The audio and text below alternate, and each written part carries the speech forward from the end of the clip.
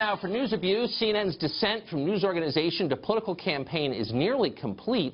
Last week, the channel published a story linking Trump ally Anthony Scaramucci to a Russia-controlled investment fund they said was being investigated by the Senate. And yet on Friday, CNN had to apologize to Scaramucci, which they did. They retracted the story completely and admitted it did not meet CNN's editorial standards, and that's saying something.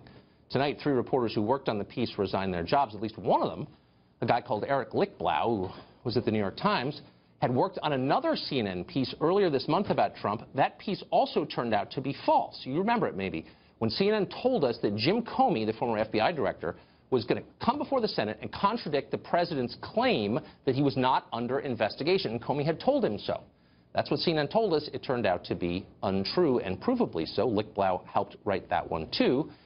He may go back to the New York Times, where he came from in April. We'll see. It's been 7 months, though, since Trump won the presidential election. Since then, precisely no evidence has emerged to support the claim that Trump somehow colluded with the Russian government in order to win the race. But you'd never know that from watching that channel, which has become home for conspiracists on the Russia question worldwide. Last February, to name yet another example, CNN produced a story accusing Trump associates of repeated contacts with Russian intelligence.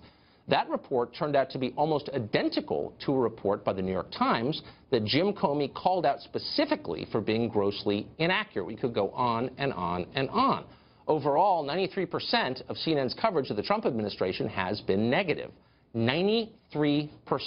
Idi Amin would get more balanced coverage. Anybody would. Fidel Castro certainly has. CNN, in other words, is no longer just a news organization. It is a campaign with a political mission run, not surprisingly, by a man named Jeff Zucker, who once expressed interest in running for office himself. Like any campaign, it is great at some things, pushing a message, hurting its opponents, and not so good at others, like reporting the news. This is a change. How did it happen? Cheryl